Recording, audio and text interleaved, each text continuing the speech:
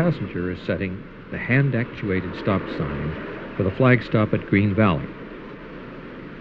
The timetable listed times at every station for the local trains, but they didn't stop unless passengers were waiting.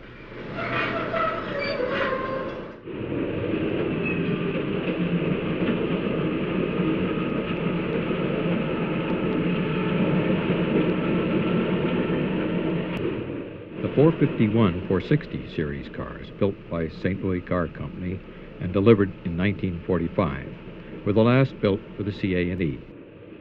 Although they looked much the same on the outside as their predecessors, they had many changes. The weight was cut to 43 tons, about the same as the wooden cars built 40 years earlier.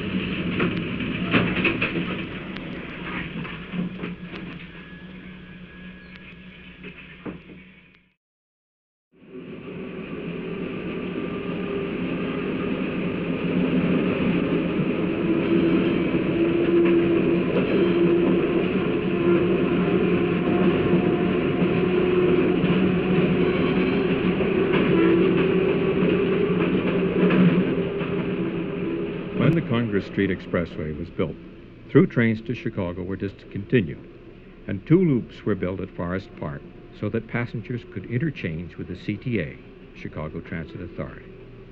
This was intended only as a temporary measure. Both CTA and Aurora trains would eventually use the median strip of the expressway. An elaborate relocation of the CA&E was built in the DePlain First Avenue area.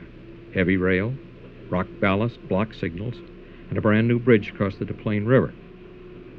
But none were ever used.